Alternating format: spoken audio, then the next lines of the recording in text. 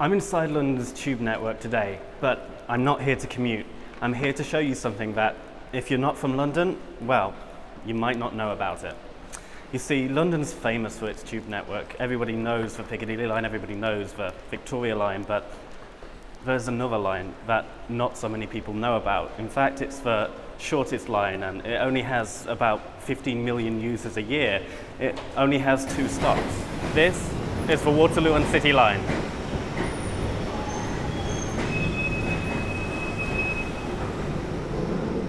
The line opened back in 1898, 119 years ago.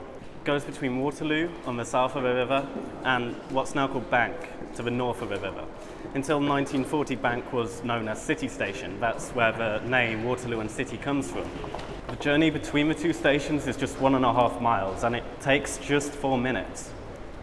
Somehow, the Waterloo and City line feels like it's buried down deeper than any of the other tube lines. You have to go through a long network of tunnels to get to the platform.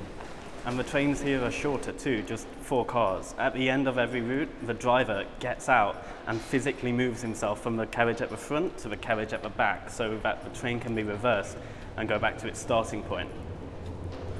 This is London's shortest and least used underground line, but it's also the most unique.